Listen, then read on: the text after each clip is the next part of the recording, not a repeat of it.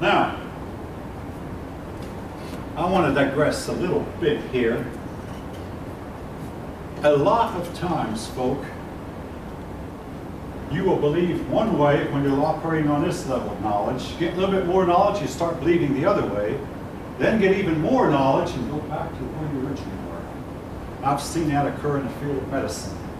Primitive medicine was called herbal medicine, where they emphasized herbs.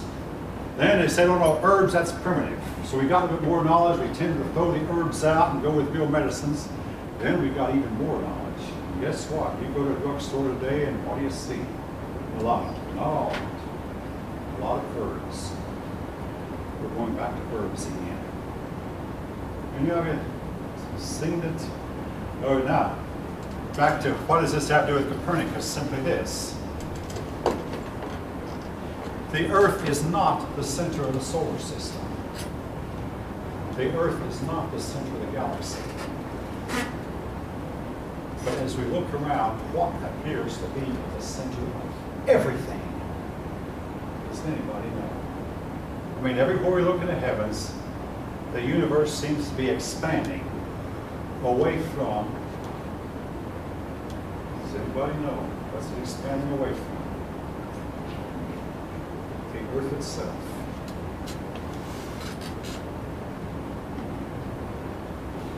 Is the Earth the center of the universe? Now somebody has said, oh, we just have only observed from Earth. If we were able to observe from one of these really distant galaxies, anywhere you are in the universe will appear to be the center of the universe. I'm not sure that's true, and we can't prove it. You do have to do what's called thought experience. Now granted, if we were in a nearby galaxy like Andromeda or the Magellan Clouds, the universe would not appear much different than it does from here. But suppose we're on some really, really, really distant galaxy, many, many millions of light years away, would they still view Earth as the center of the universe, or would they view their own sphere as the center of the universe? And we don't know. The ancients told us the Earth was the center of everything. They may have been right. All right. Moving on, the next person was Kepler. Now before I start talking about Kepler, and I think all of you are familiar with this phenomenon. Your car is stopped at a stoplight, and all of a sudden your car starts to roll backwards, and you know it's going to hit the car behind you. And you hit the brakes and harder, and no matter how hard you can't get your car to stop going backwards. No, the car beside you is moving forward.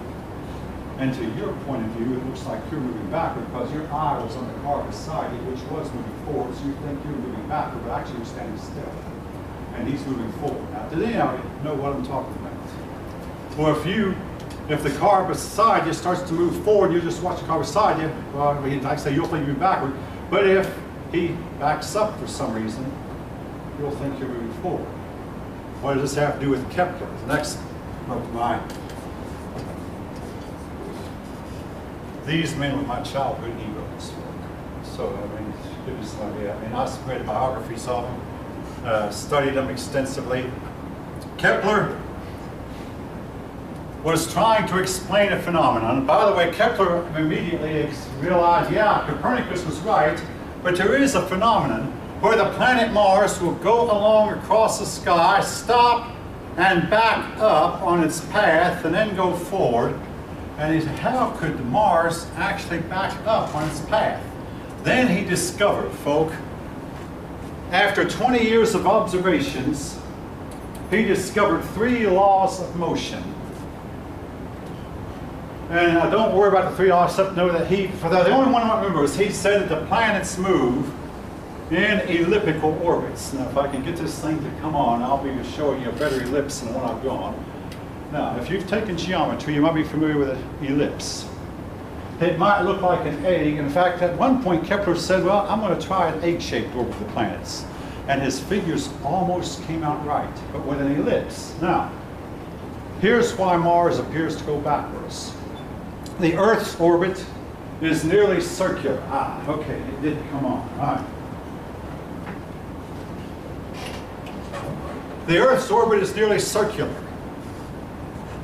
But Mars's orbit is much more elliptical. Now, in Kepler's 3 laws, where he said the planets move in elliptical orbits.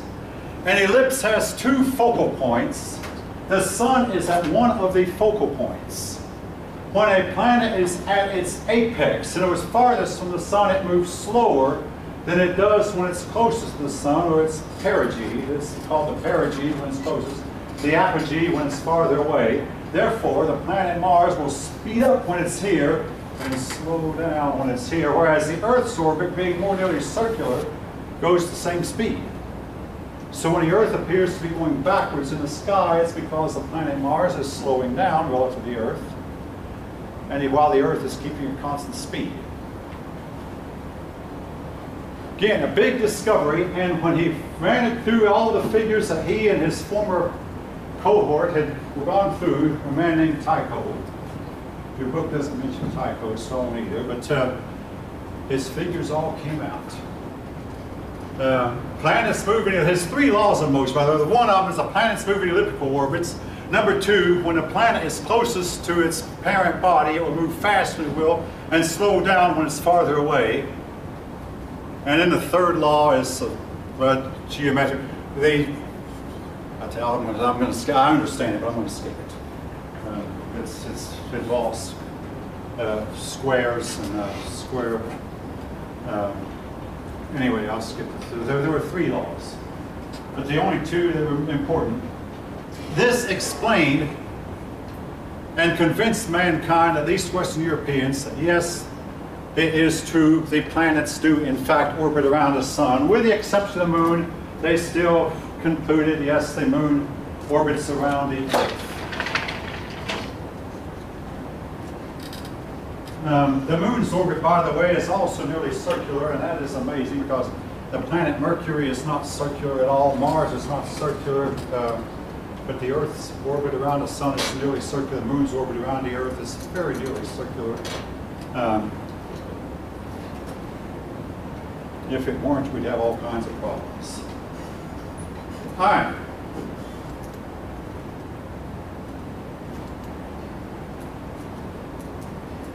I want to say this about Kepler. I mean, like anyone else, he had personal issues too. And one of his issues, after he became a famous astronomer, his mother was accused of witchcraft. And if anyone was, she probably was. Kepler used his influence to keep her out of court as long as he could. But finally, a judge ordered her to appear in court. And just before the court date, she died. And I had some people say he probably killed her. I don't think so. But nevertheless, she stood no chance at all of winning a witchcraft case in court in those days. Because, again, she was excessively superstitious. But this somewhat hindered Kepler's work for a few years. Nevertheless, we'll move on from Kepler. Galileo.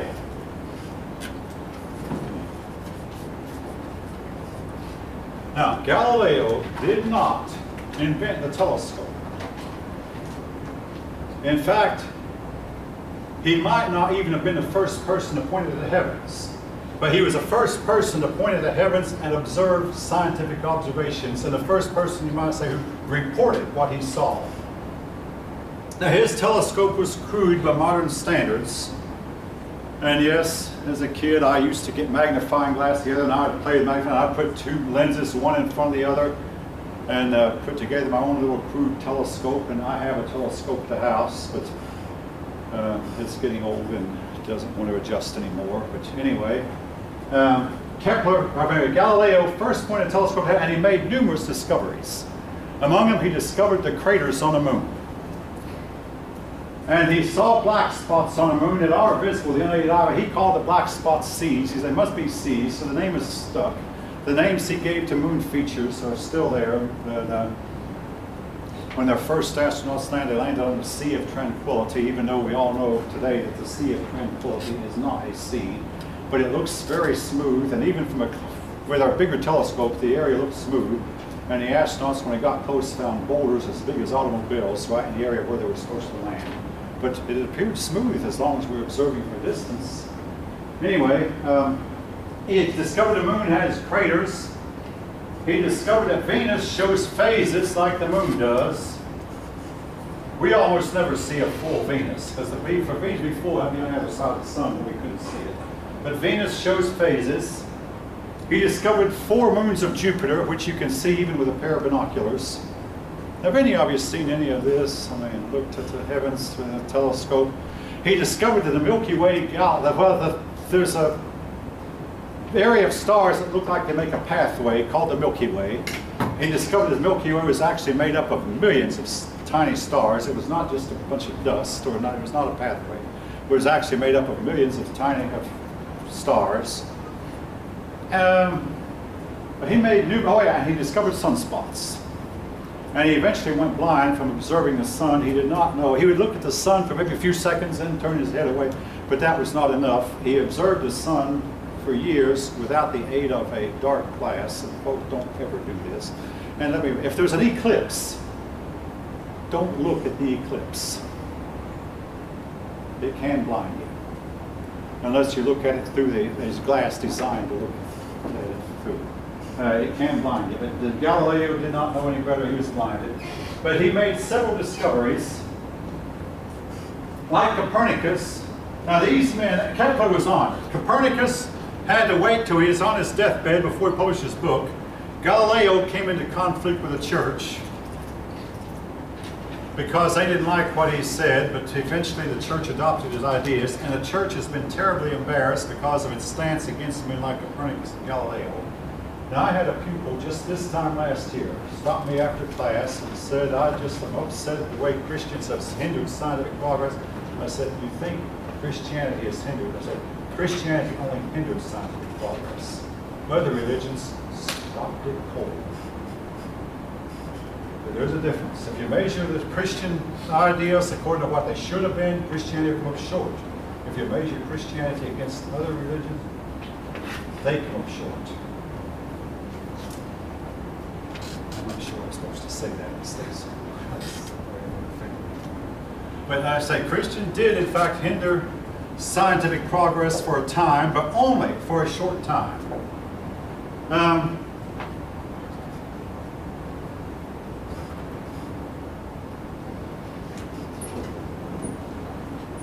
All right. Then we move on to what some people believe is the greatest of all time, Sir Isaac Newton. And yes, I have one of his books in my library. I have read biographies of him, several of them. Sir Isaac Newton, unlike some Galileo and Copernicus, he was honored. The main thing you want to remember Newton for is the law of gravity.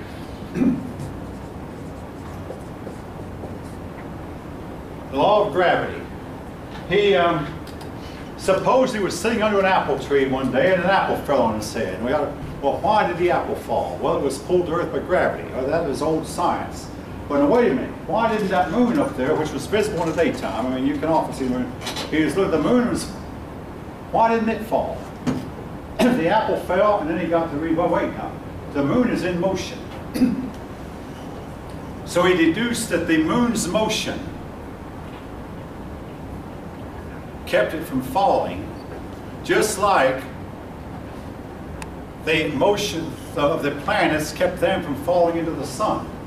That the motion canceled each other out. And Newton's law of gravity is used today by our astronauts and our satellites to send satellites to Mars. And we have one now that's supposed to arrive in Pluto in about 17 months. It'll arrive at least in the Plutonian system. It's going to fly by.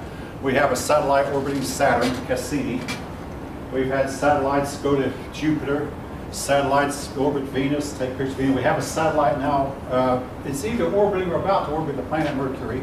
Are any of you aware of these? And we have one landed on roving around Mars. Yes? Wasn't there one that just left the solar system recently? The Voyagers have left the solar system. Yeah, the 2 Voyagers. And they've had a phenomenon called the Voyager effect where they seem to be inexplicably slowing down. And I'm not sure the explanation we have is good. So I'm going to I know the period's about over. Newton's laws of gravity work really well inside our solar system. They don't seem to work outside. There doesn't seem to be enough gravity in any galaxy we observe to hold the galaxy together, including our own. So what holds the galaxies together? Well, they postulate there must be dark matter in the universe And dark matter would be so common that 90% of the universe or more is made of dark matter. Now, have any of you heard of this? All right, there's one problem with it. Dark matter has never been discovered.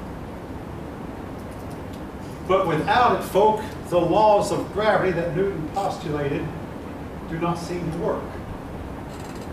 And we'll get to, also when you discuss about the universe expanding, what makes a string of galaxies, millions of galaxies, move at 25,000 miles a second away from us? If you don't know the answer, nobody does. They sometimes think, well, there must be a bunch of dark energy, or maybe it's the leftover energy from the Big Bang. I was reading just yesterday, 12 Unexplained Mysteries of the Universe. When you come right down to it, folk, what we know about the universe beyond our own solar system can be summed up in just one word. Does anybody know what word I'm thinking of? What do we know about the universe outside our solar system? One word. Thank you.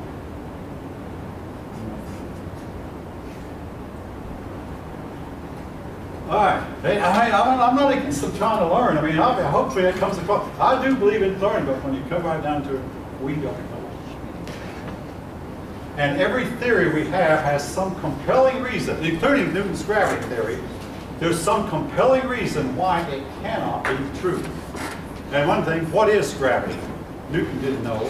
We think, well, there may be superstrings, there might be something going on in dimensions, 11 and 12 dimensions outside our own. What makes one body attract another? Newton didn't know. We got something to tell you. I'll leave you with that. Monday we'll take